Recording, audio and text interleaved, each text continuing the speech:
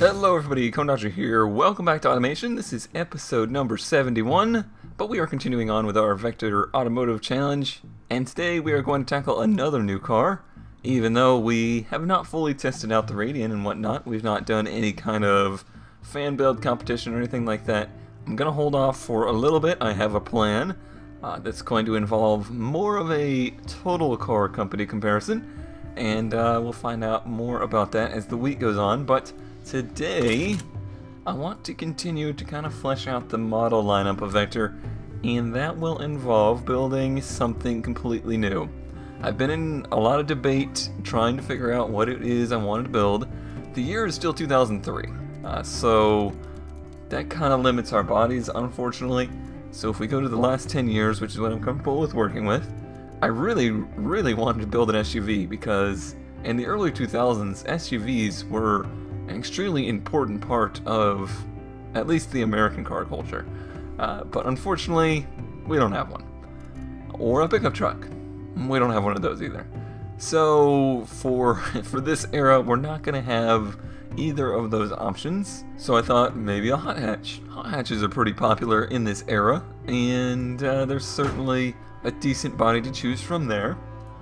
But it's kind of below, pretty far below all the other cars we've built so far. The Vextron and the Radian are, they're a little bit classier than that, and this may kind of taint our company's image in this early stage where people are just starting to learn about the company. So this is a car we definitely need to build in the future, but maybe not yet. We want to really build up the Vector name. We want it to be something that people read and they know, yeah, those are the guys that build those really awesome cars, not those really cheap cars. You could build a really awesome hatch, but to do it effectively and to do it to the mass market, it needs to be cheap. So that leads me to here.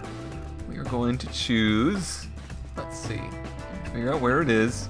I think it's under sedans. And then if I choose this one, yep, I am gonna build a wagon. Not just any wagon, it's gonna be a sports wagon, trust me. But it's a pretty desolate market. It can be a fairly expensive vehicle and still be competitive in its class. And it's just different, you know, it gets people talking about our car company. So that is what I'm going to do. Let me work on this body shell some, try and make it something that I like. So far, I don't know, guys, it's going to take some work, I think. Alright, before I figure out the fenders, let me do the chassis. It's going to be a monocoque, and a lot of this will be pretty standard for us now. I'm going to go for, let's see, what has a good amount of comfort. Comfort is higher with double wishbone in the front, so let's do that. And the multi-link has great comfort, so we're going to do that as well. And we're going to go with our polymer body. That's going to be a staple for Vector. We really take pride in our polymer bodies. They won't dent as easily, they're lower weight, and we just want to be like Saturn, I guess. I don't know. Let's see. That seems like much more than necessary, so let's bring that back down. 275, 275. We'll do a little bit more in the back, and I think we'll be happy. Alright, fixtures. Let me see what I can do. Let's see if I can take this thing from plain Jane to shaggin' wagon.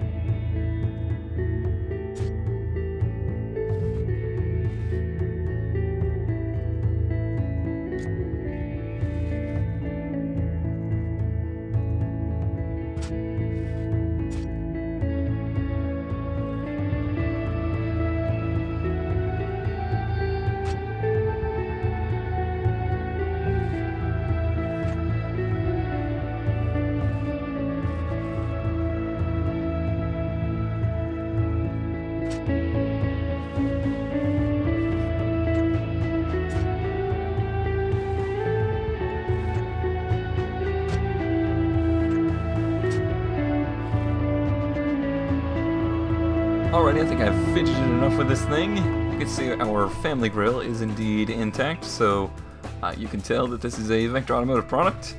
Overall, I tried not to go too aggressive with it. It is a wagon after all, and we are trying to appeal to not just the sport car enthusiasts out there, but to a little bit of everybody. However, this car will have some pretty astounding performance, so there will be a need for a little bit of this aggressive look to it. The back I'm particularly pleased with. I've finally found a use for these not GTR taillights that works very well. It almost gives it a little bit of a exotic flare look. I like the little lip spoiler in the back. Overall, it's still a wagon. You can there's no getting past that. But I think once we get the full wheels on there, it's really gonna shine.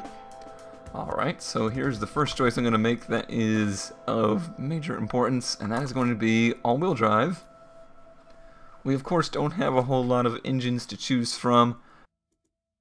Just go for the regular baseline for now. Can I just choose you? Thank you. There we go.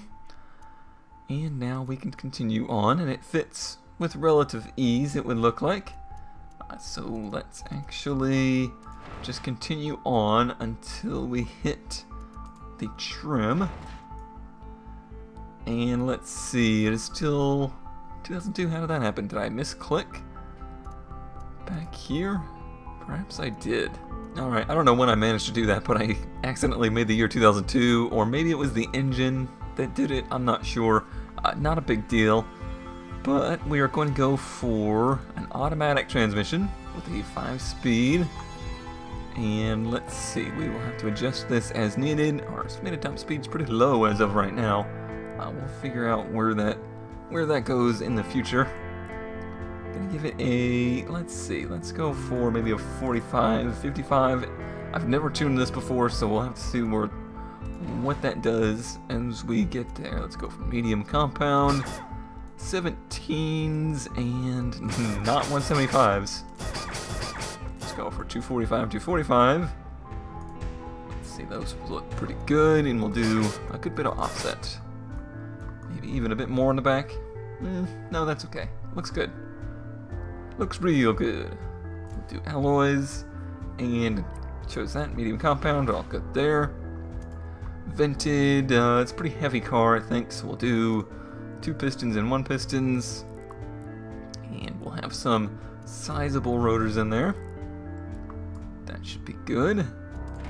Moving right along, I'm going to go for fully clad. We at Vector really take pride in our aero technology and using it to get the best mileage we can.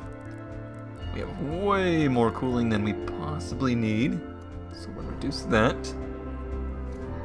And continue on. It's going to be only 5 seats. Yep.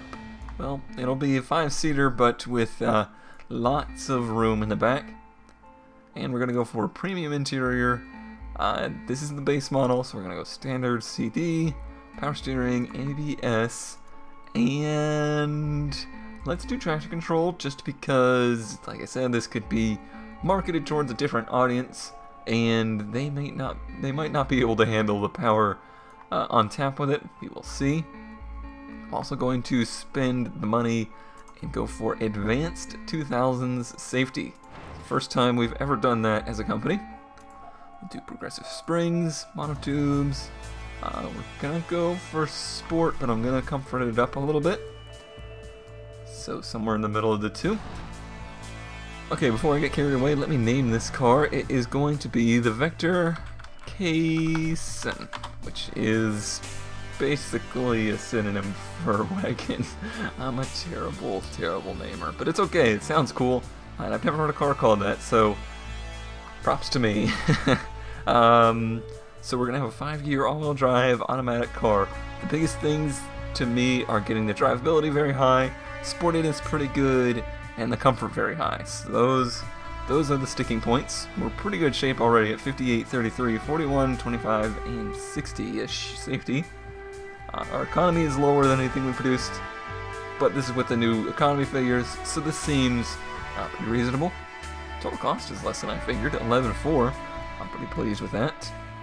But let's do some tuning here. Let's figure out... Yep, that's what I figured. Our top speed needs to be adjusted. There we go. Did that not? Okay, yes, it did increase our MPG now up to 24, and it actually increased our sportiness because of that higher top speed. The viscous LSD, I think, is working fine. That would just give us more sportiness with the open, however. Doesn't affect wheel spin at all.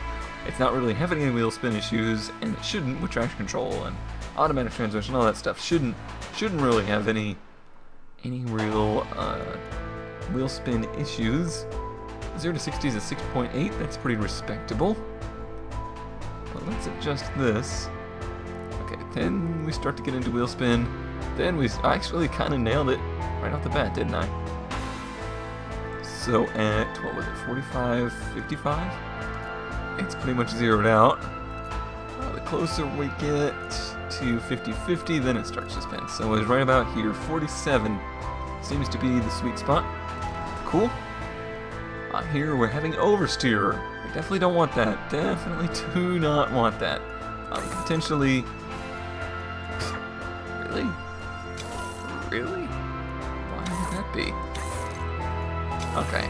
So it would fix it, but I'd have to go way down. I assume it's due to the weight balance. But let's actually do... Let's do some offset or some stagger. Okay. But now let's go straight to the suspension and figure out what we can do. Maybe spring stiffness. It's having a decent amount of bump already. But let's focus on getting rid of this oversteer. That's a big thing. Some more camber in the front, maybe less camber in the back. Did not help. That did not help at all. Spring stiffness in the front. It's helping. It's helping. It's going to start affecting comfort here soon. Which it did. Some sway bar in the front. Take some out of the back. No, I'm still having this real bad snap oversteer. Interesting. Interesting. Like I said, I've never built a car like this before, so I'm definitely having to learn on the fly here. I'm getting close to it, but it's not really coming. No, there it goes. So that snapped us down to understeer, but it's actually still trending as oversteery until it gets to that point. That's a pretty sporty setup, and our drivability is still up at 60. So I'm pretty pleased with that overall. That's actually a pretty cool handling car, considering, you know, Wagons have their kind of reputation as not being cool. So that's pretty neat that we can have that. I've never actually been able to accomplish that with a car. To have it oversteer before it understeers is a nice thing.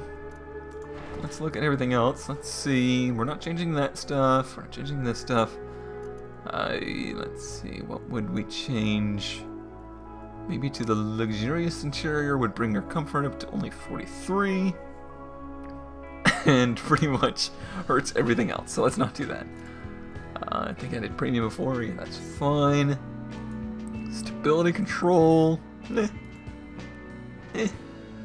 Brakes. Could we make the brakes more comfortable? We could. It hurts the sportiness a bit, but it does raise that comfort up. Makes it a little easier to drive.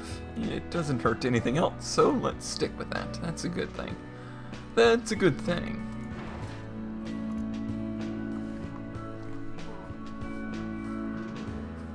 Okay, and for tires now, one thing I didn't look at was the wheel diameter. So, giving it bigger tires gives it more comfort, and let's see, doesn't really hurt anything else.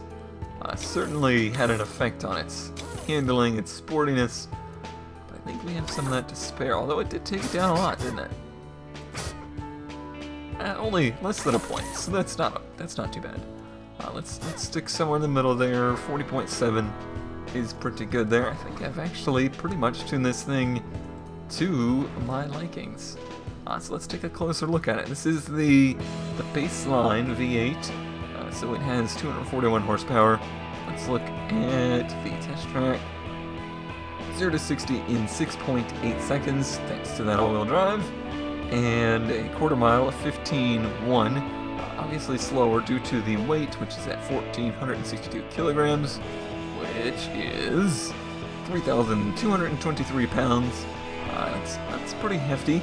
A top speed of 146 isn't bad. And let's see, anything else in here to look at? The braking looks good. Yeah, this all looks pretty good. And then the detailed stats, let's see if anything is particularly hurting here. Drivability, the footprint is hurting a little because it's a larger vehicle. Other than that, it all looks pretty good. Sportiness, what's hurting us here? Driver assists. Obviously, having traction control makes it less sporty. And other than that, we look fairly good. Engine sound. Engine sound's a little too quiet, apparently. So that hurts the sportiness, but it's going to raise our comfort. So let's look through this, because that's what I really want to increase, if possible. It's a pretty small vehicle, so passenger space is hurt a little. It doesn't bottom out at all. Has a nice responsiveness, which helps. Really, everything in here is good. Brick quality could be better, so maybe let's throw some money at that. So let's actually increase the actual base quality of the brakes and see what that changes. Comfort still at 40.8, so that doesn't do too terribly much at all. Yeah, other than that, it's pretty good. It's pretty good. Suspension quality, I guess it's at 0 level, so it's. I don't think I need any more, really, though. Anything else would be extreme. So I am really pleased with how this has turned out, with a 63.8, 31.8, a 40, 26, and a 59.6. Definitely the best safety and the best comfort we have to offer, and probably the most drivability. Alright, so there we have it. Something that I bet you guys didn't think I was going to build. A wagon for the Vector Automotive Challenge. And this car will be part of the full lineup. I will do some trims for this guy off camera, because we have something special to do for either late this week or early next week that will involve the entire car company. And there may be even an additional car that I build off camera thrown into the mix. We will see. But stay tuned for that. Thanks as always for watching, and I will see you next time.